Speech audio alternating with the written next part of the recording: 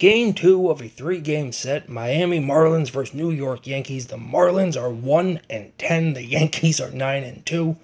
Definitely off to a hot start. We got Rodón going for the Yankees and AJ Puk going for the Marlins. And over the last 3 games, the Yankees are averaging 8 runs per game. Hopefully they can keep this going. Marlins 1-10, they were a playoff team last year.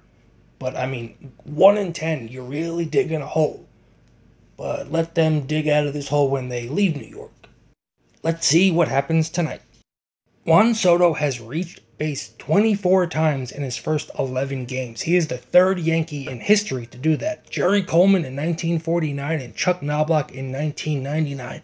Guess what? The Yankees won the World Series both those years. Juan Soto stealing bases too. Steals second, wild throw gets to third, Judge walks, first and third for Stantonian. Judge takes off for second, Stanton hits a ground ball to third. This is a fabulous play. At first it might have looked like he was safe, but he was actually out. It was the right call. That was a hell of a play.